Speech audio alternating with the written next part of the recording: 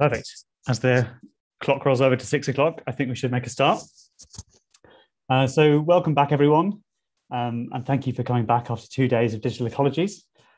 So welcome to everyone in the Zoom and also everyone on the YouTube Live. Thank you all for what has been a fascinating 2 days of presentations and discussion. We've been quite overwhelmed, actually, with the engagement with this event. It's been extraordinary, as well as the feedback, the comments, the questions, all of which really speaks to the quality of all the work that we've seen here. We will say a few more closing remarks to that effect at the very end, so do stick around for 5 minutes for that.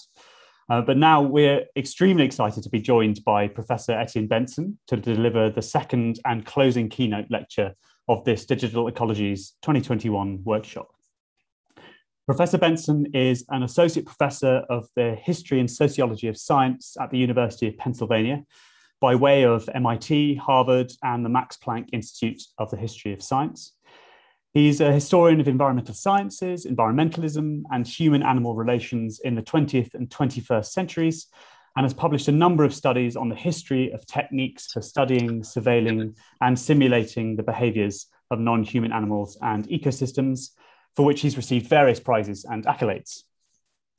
His 2010 book, Wired Wilderness, Technologies of Tracking and the Making of Modern Wildlife from the Johns Hopkins University Press, is really a seminal text on the tagging and tracking practices of wildlife biologists, tracing the evolution, the uses, impacts of these now widespread techniques across numerous different species and contexts.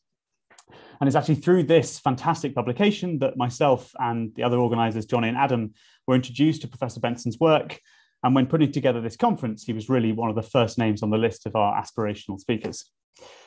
His most recent book is called Surroundings, A History of Environments and Environmentalisms, a study of the various efforts to reimagine and rematerialize the concept of environment over the past 2 centuries.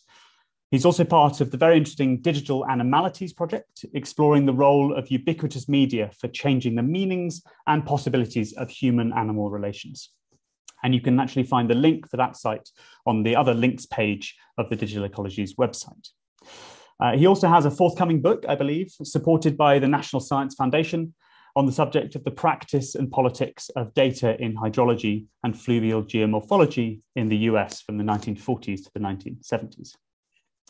Today, Professor Benson's talk will focus on the ways that digital media and digitization affect our understanding of animal pasts.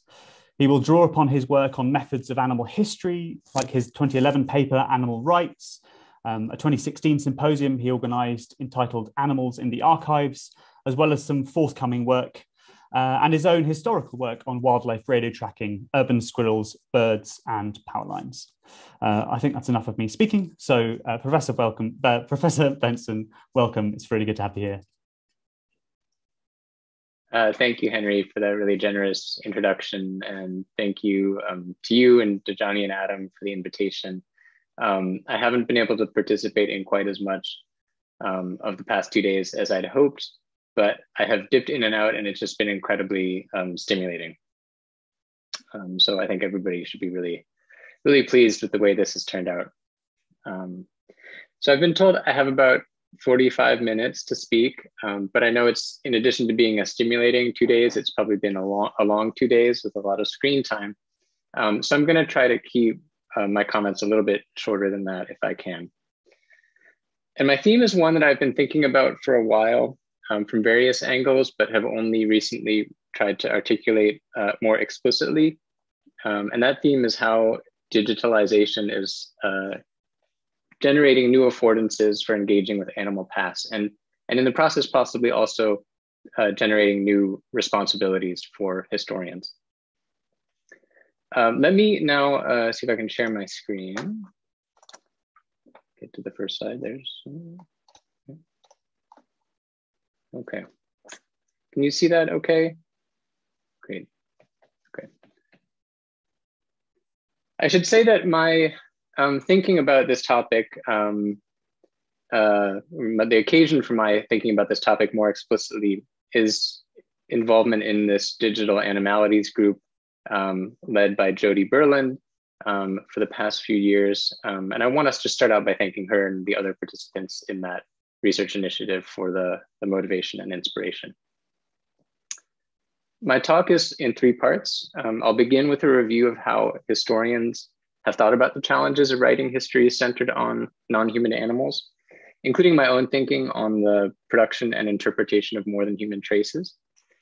And then, but also the work of other scholars on the archive as a site of embodied and affective encounters with various traces of non-human pasts. In the second part, I'll talk about some recent developments in the digitization of historical archives, specifically archives having to do with non-human animals, as well as the potential for other kinds of traces, including tracking data generated by animal ecologists, to become sources for historical scholarship. And then finally, in the third section, I'll conclude with some thoughts about how the production and use of these kinds of digital traces may shift the way we think not only about the writing of history, but also about the historian's ethical and political responsibilities.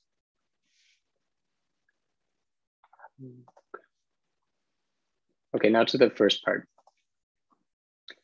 So in some sense, historians have always been interested in animals as sources of energy and materials, as beasts of burden and war, as threats to human lives and livelihoods, as sources of companionship and entertainment, as powerful symbols.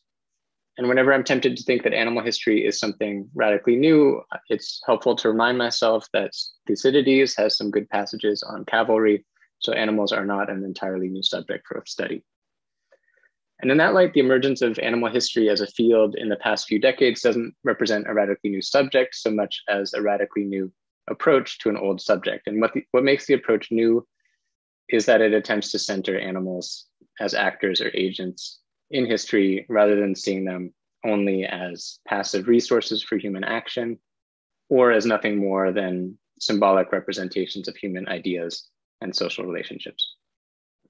And of course, I don't have to say to this audience that the move to center animals is part of a broader move to decenter the human by extending attention to other realms of the living and non-living and to the webs of relation that bring them together or in some cases push them apart. And so animal history in this sense is just one little wave within this much larger, more than human sea change. I still think we can learn something by focusing in on the animal wave, and particularly on the conversation about research methods that has taken place among animal historians over the past 2 decades. And a conversation that I think has shifted from a largely theoretical debate over whether and how conventional notions of agency and voice can be extended to animals to an increasing interest in the practicalities and materialities of recovering and interpreting traces of animal pasts. And so what I want to do in this first part is recount my understanding of that shift and also how my own work has figured into it, as well as the work of others. So for me, sorry, I keep getting my slides off screen. So for me, one of the really touchstones of this methodological conversation in animal history remains Erica Fudge's essay, A Left-Handed Blow, which appeared in 2002 in a volume representing animals edited by Nigel Rothfuls. And as Fudge noted, despite the publication of a number of pioneering works of animal history in the 80s and 90s, very little had been written about historiographic issues raised in writing about animals at the time. And her essay represented a really important inaugural moment of methodological self-reflection. And so in that essay, Fudge argued that a genuine history of animals, that is, a history that centered animals as historical actors, was, in her words, impossible for 2 reasons. The first was the lack of documents produced by animals themselves. And the second was animals' lack of historical consciousness, their inability to conceive of historical periods and temporalities in the ways that humans did. And given these limits, she argued the best historians could hope for was what she called a history of human attitudes towards animals. And on its face, this might seem like a retreat from the project of centering animals, which I just said was kind of central to the new field of animal history. But Fudge argued that the history of human attitudes towards animals could be used to deconstruct the category of the human itself and to show how human attitudes were related to material changes. And both of those moves, she said, argued, I think pretty compellingly, had important implications for our relations to real animals, both in the past and the present.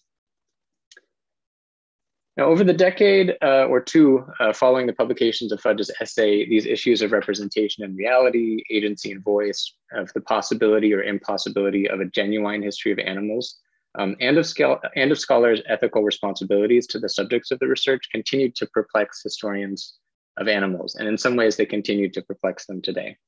But as is often the case with these kinds of knotty problems, rather than being definitively unraveled or sorted out once and for all, I think most animal historians have simply resigned themselves to living with these tensions and contradictions.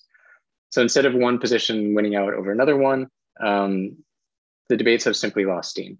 And most historians who write about animals today have recognized that these intentions are important, they're central, they need to be kept in view, but they're also basically unresolvable. And they've shifted their attention to more practical questions of how to know and narrate animal pasts. Now, for my own part, the part of Fudge's essay that really stuck with me was the claim that animals did not produce records that could be interpreted by historians. That is, the claim that the only records we have of animal pasts have been produced by humans. And this is a completely obvious and uncontestable claim, so long as one assumes that only documents in human language count as real historical sources. That argument, while commonsensical, has always seemed kind of tautological to me. To claim that historical scholarship can only be based on documents written or spoken by humans doesn't just imply that a history of animals is impossible, it kind of assumes it in advance. So in my own contribution to this conversation, the essay Animal Rights, which I can't believe was published a decade ago now, but I guess time flies. I made two interconnected arguments that I thought made a real history of animals possible. And both of them centered on a question of what counts as a legitimate historical document or source. So the first of these arguments was that, in fact, there are lots of ways that animals produce records that persist over time and are available to the historian as aids in understanding the past. These might not be precisely historical documents in the classic sense, but they are traces of past lives and actions that can include all sorts of material artifacts, including the bodily remains of the animals themselves, as collected in natural history museums, for instance, as well as the marks that animals leave on landscapes, both small and large. And the availability of such traces to the historian, I think, obviously depends on human actions and attitudes, but I don't think it can be reduced to them. And while it might be unconventional to draw on such sources for the social and cultural history of recent times, it hardly seems unprecedented if we look at fields like ancient history, where archaeological evidence is more or less essential. Or even if you look at other fields like environmental history or the history of technology and material culture, where it's not uncommon to draw on landscapes or on machines or other kinds of non-textual sources to make arguments. The second argument that I made in that essay was maybe a little more convoluted, but I still think more or less right. And I argued that implicit in the idea that history could only be written using documents written or spoken by humans was the assumption that textual and oral history records were in fact written or spoken by humans alone, in splendid isolation from the rest of the living world.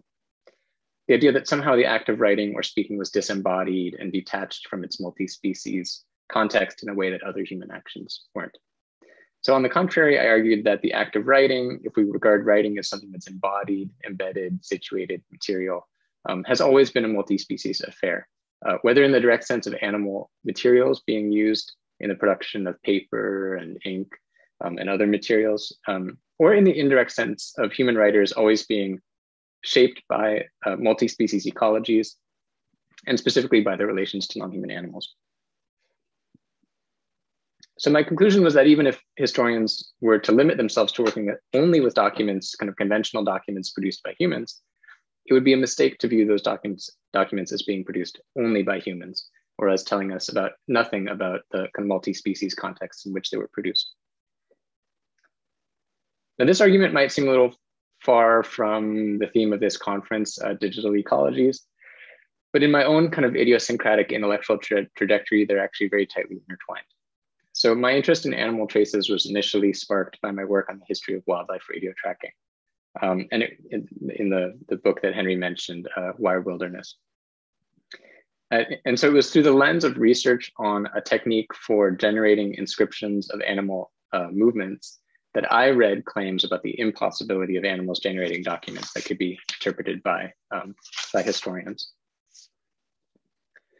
Obviously, humans were necessary for the production and interpretation of wildlife radio tracking data, but immersed as I was in environmental history on the one hand and in practice-oriented STS on the other, I wasn't willing to accept that animals played no material role whatsoever in the production of such data. And if animals did play a material role in the generation of such traces, then I thought it's not unreasonable to think that such traces could be sources for a genuine history of animals and not just a history of attitudes about animals. So to put it another way, I argued, and I would still argue, that the technicity of trace making applies to non-human animals just as much as it does to humans.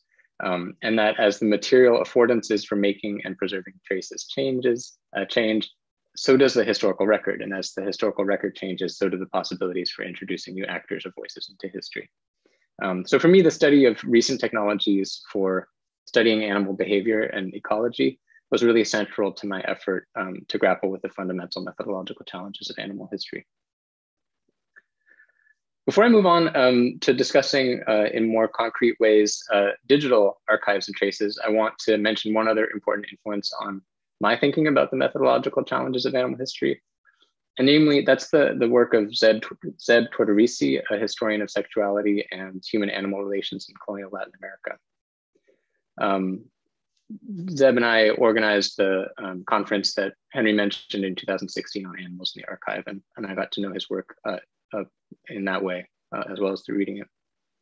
So Tortorisi describes the animal archive not as a disembodied repository of documents in the abstract, or even just as a collection of material traces of animal pasts, but rather as a site for embodied and affective encounters with those traces, as they've been shaped by various histories of selection, preservation, decay, and destruction.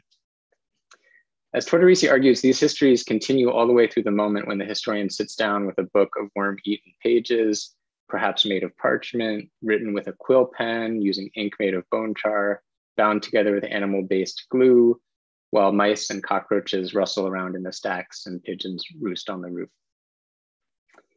These histories also include the historian's kind of affective encounter with descriptions or depictions of past animals that might evoke powerful emotions, disgust, for instance. Emotions that can't, I think, in any reasonable way be reduced to the question of whether or not those sources represent past animals accurately or not. So in short, Tortorisi's work taught me that it's not just the moment of production of the historical trace that is a material and multi-species affair. It's also the long history of transmission and transformation of those traces up to the moment when it's encountered by the historian. And then, also understanding the historian as an embodied, affective human animal who is part of a multi-species community, not just in every kind of everyday life, not just when he or she kind of goes home at the end of the day, but also in the very act of researching and writing history. So where this leaves me and where this leaves us, I think, is with the idea that history and historical scholarship are multi-species affairs from the word go, all the way from the production of more than human traces to their preservation and transmission to the archival encounter through to the writing and reading of historical texts. Okay. So that's some of the background on kind of my own kind of pathway in thinking about how and whether animals can become kind of genuine subjects of history, channeling that question through the question of whether or not there are sources, kind of documents, or other kinds of traces that we can use to retell those histories. Let me move now to the second part of the talk, where I'll focus on the digital more specifically.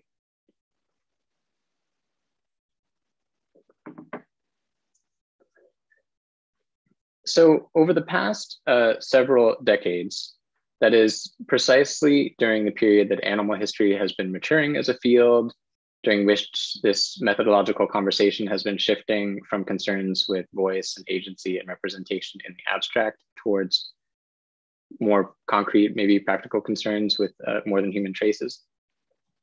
During the same period, the pace of digitization of historical records has accelerated dramatically, along with the proliferation of new kinds of born digital records. This flood of digital sources has produced a lot of opportunities and also a lot of practical and even ethical challenges. And so what I'd like to do now is describe how these digital developments are connected to animal history.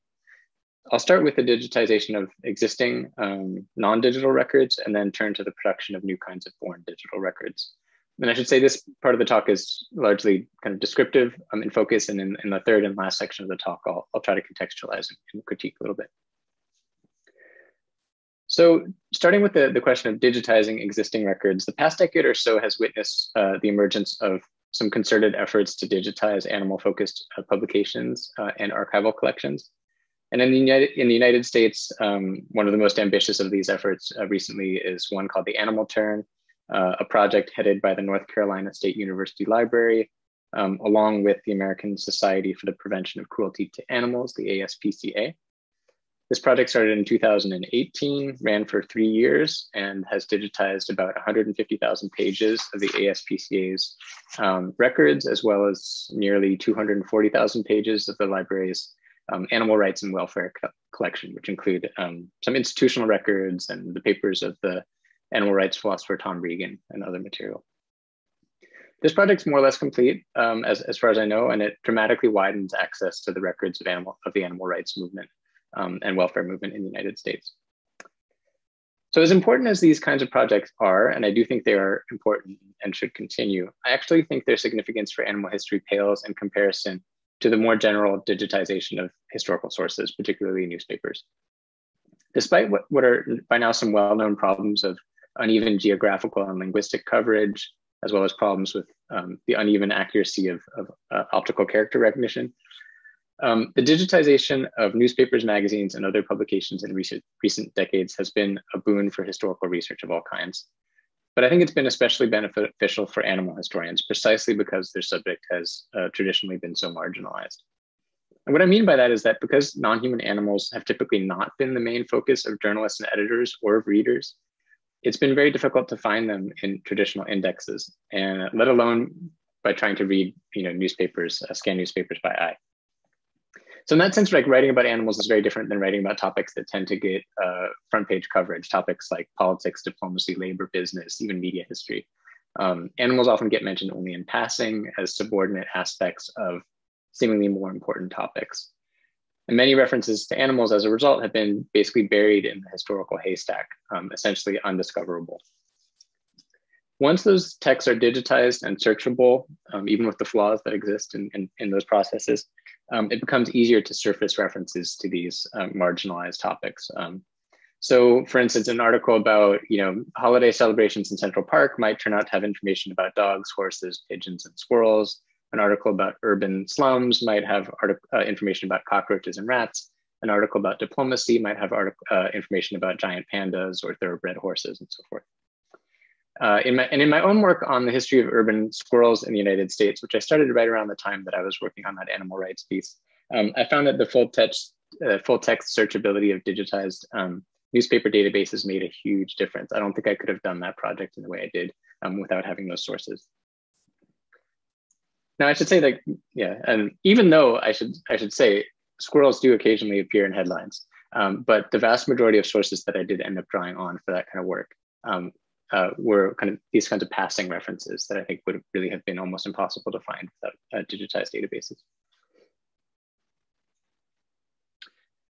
Now, aside from the reliance on kind of keyword searches of digitized databases, my techniques for that project were not very sophisticated, and certainly not kind of algorithmically complex in any way. But in the past decade or so, animal historians have begun to develop much more sophisticated ways of analyzing digitized historical sources.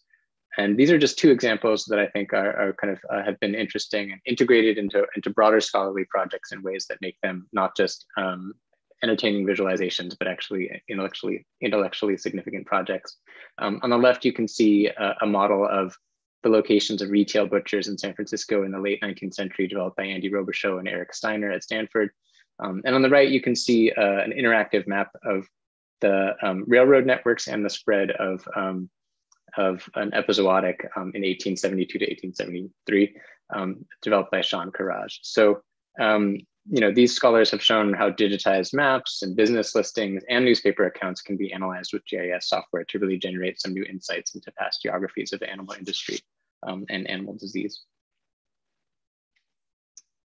Now, another potential source for animal history, but I think one that has yet to make a big impact, though it should, and maybe is kind of there's stuff in the works, comes from the digitization of non-textual sources, including photographs and video, and pictured here audio recordings. as well as digitized versions or photographs and other information about natural history specimens. So to date, such sources, as far as I'm aware, have mainly been studied by media historians and historians of science who are primarily interested in the way that these representations and archiving systems have developed over time. I thought it was tremendously exciting to see the previous session with the presentations on sonic archives and how those things could be used to recover animal past, or even, as I think Hannah Hunter was saying, to conduct oral histories of non-human animals. I think that's an incredibly promising direction to go in, but one that hasn't yet been brought to its full potential. And it's my sense that the same thing can be said for digitized film and photographic archives. There's a lot of potential here to open up new kinds of historical interpretations that recognize animals in some kind of limited but very real sense as co-authors of such documents, of such traces under particular socio-technical conditions. But so far that recognition, I think, remains largely an unrealized potential. And I think one reason that we have maybe not, as I think at least among historians, haven't been kind of quick to draw on these sorts of archives in order to tell histories that center animals, is that we tend to be skeptical, and I think appropriately so, of positivist claims about historical evidence as a kind of direct, transparent window onto the past.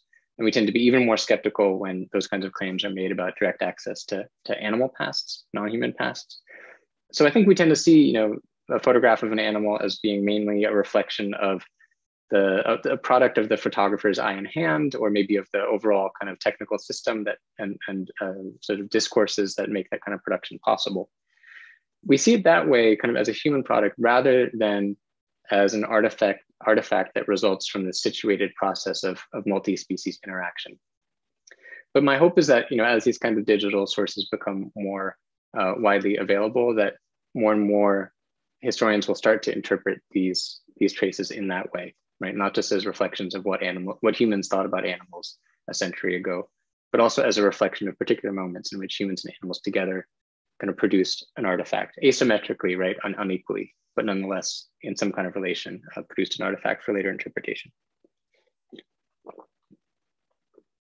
Now, to be really clear, I think it's not easy I don't think that it's easy to interpret the meaning of a dog's bark or a bird's song recorded a century ago. Nor do I think that an audio recording of a dog's bark or a bird's song offers less mediated access to that dog's lived reality than a textual description, for instance, might. But I do think those sorts of traces have some kind of historical meaning that can't be reduced to human attitudes. And also that an audio recording or a photograph provides a different kind of mediated access to the past than a textual description does, for instance. Okay. Oh yeah, I meant to also mention that in the context of photographic archives and other kinds of media archives, there are kind of incredible resources out there. In some cases, resources that actually have not been able to survive. This is one example archive that have not been able to survive in order to accomplish their original purpose, which was a kind of educational one, but which represent potentially incredible resources for future historians who may be able to draw on these to get insights into 20th and early 21st century animal lives. Okay. Cats and Facebook. So in addition to the rapid digitization of more than human traces created in the past, we're also in the middle of an era when born digital traces are piling up in digital archives faster than they can be counted, let alone interpreted. And it's my sense that these kinds of sources are not yet making a big impact on historical scholarship, except for a very thin sliver of the recent past.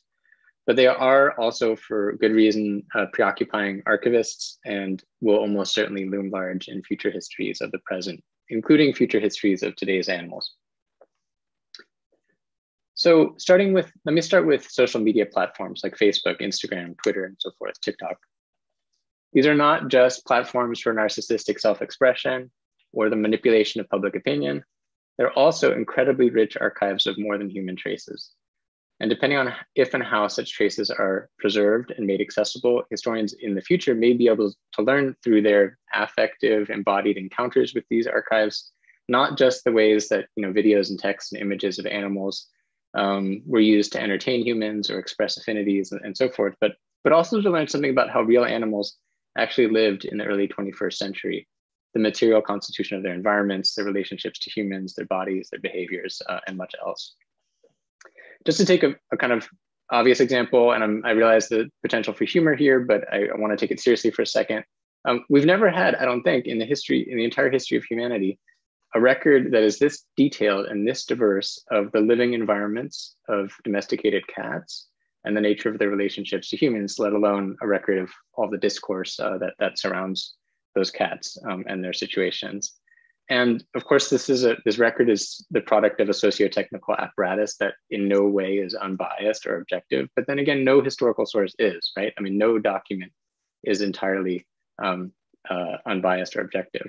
And I think animal historians, and I'm thinking of people here like Susan Nance, are already in the process of starting to figure out how to use these texts to tell recent histories of human-animal relations that take the animal, that center the animal, right? Rather than just seeing it as an expression of human ideas. The past 2 decades have also seen, and we've seen, I think in the past 2 days, some really fascinating accounts of these kinds of efforts. Have seen the growth of a variety of much more systematic ways of producing more than human traces of animal lives, including citizen science projects. So we could think of, the birding websites and apps of the Cornell Lab of Ornithology, the various kinds of research projects available through crowd kind of sourced science sites like Zooniverse, or something like the iNaturalist kind of app and initiative, which is a project of the National Geographic Society and the California Academy of Sciences, which currently has more than 3.5 million people signed up and at any given time, more than 150,000 active users. And as Soledad Altrudi has argued, in practice, these kinds of apps and platforms often encourage, at least implicitly, a fairly shallow, scientized, competitive, and very anthropocentric way of engaging with nature, which is their, at least one of their nominal aims. But again, as with social media, I think if we turn our attention from the human subject to the entire inscription system, of which the human subject is just one part, despite the potentially trivializing or alienating aspects of these systems, we can still see a very powerful socio-technical apparatus for generating more than human traces that may be of use to future historians. So finally, let me conclude this section on born digital traces by saying a few words about digital and electronic forms of animal tracking, which is one small part of that broader world of environmental sensing that Jennifer Gabrisa's work has done so much to illuminate. So recent techno-scientific initiatives, and I'm thinking here of the satellite-based tracking system Icarus that was recently launched, as well as the MoveBank database of animal movement data that is connected to it.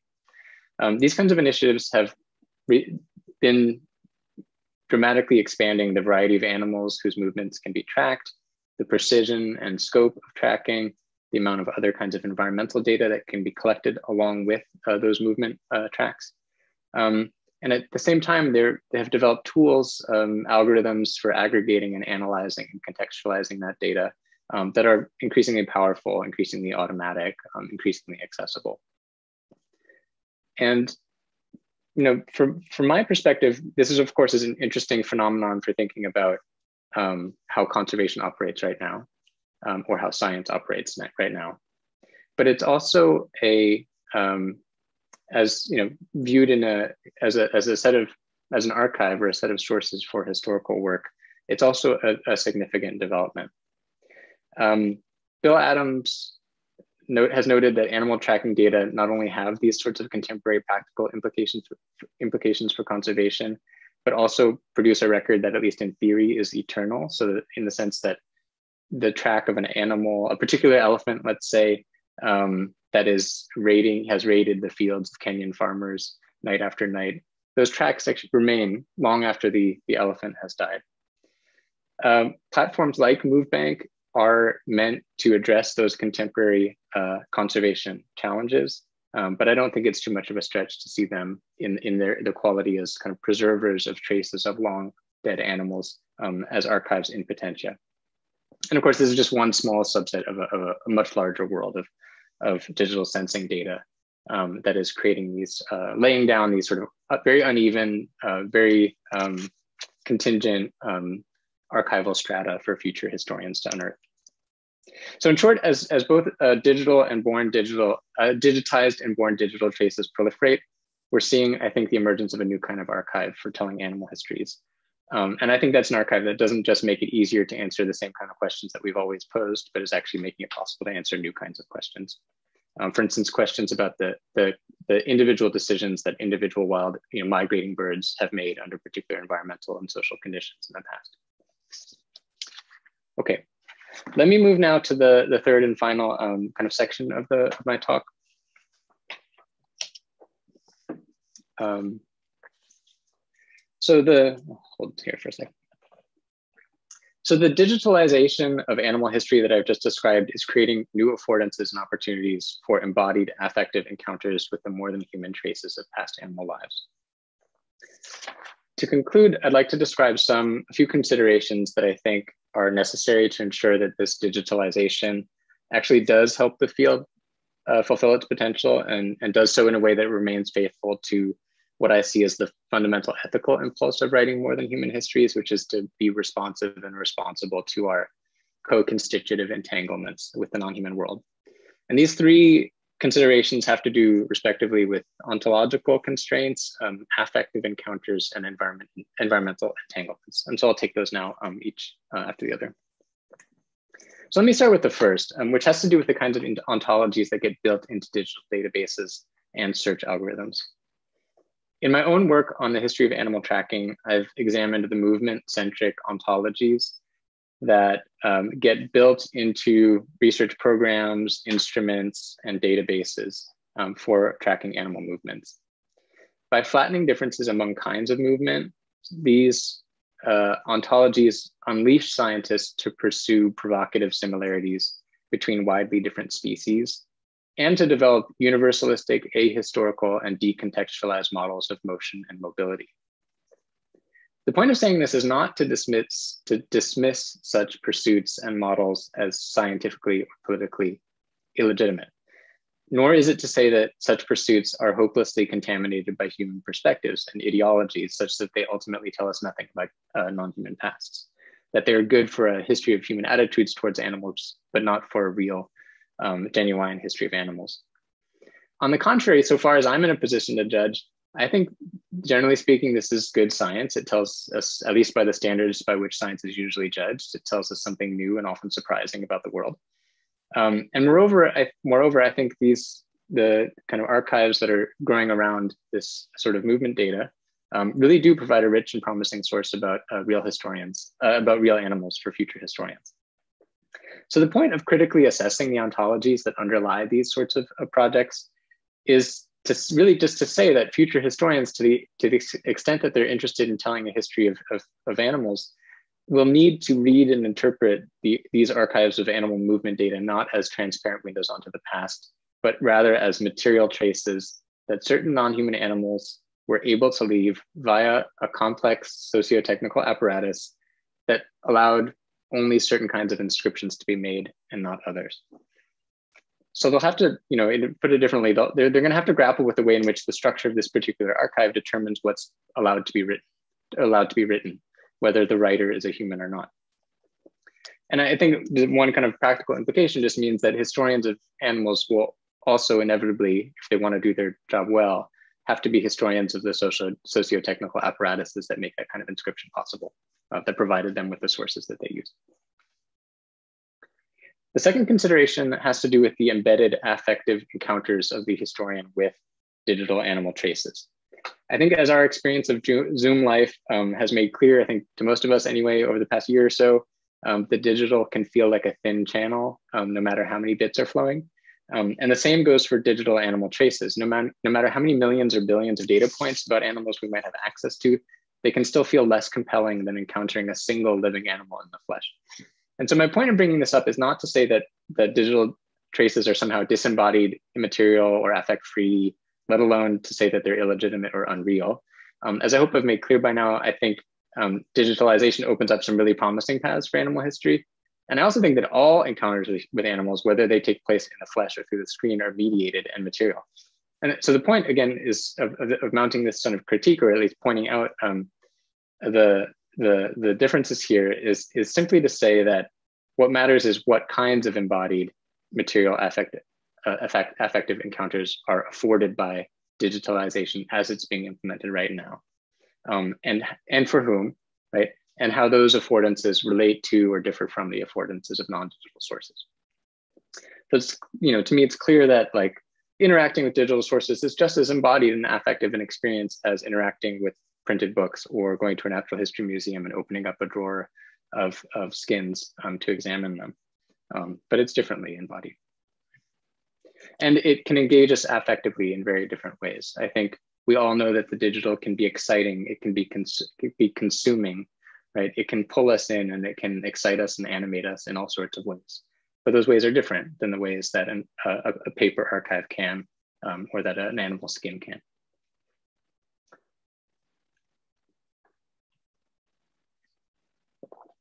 Okay, and now just to come to my kind of third and final kind of consideration for thinking about the impact of digitalization on how we might engage with and encounter animal pasts. I don't think animal historians who embrace the digital turn, and I would consider myself to be one of those, can ignore the materiality of the digital as it affects the present day lives of non-human animals and the nature of their relations to humans.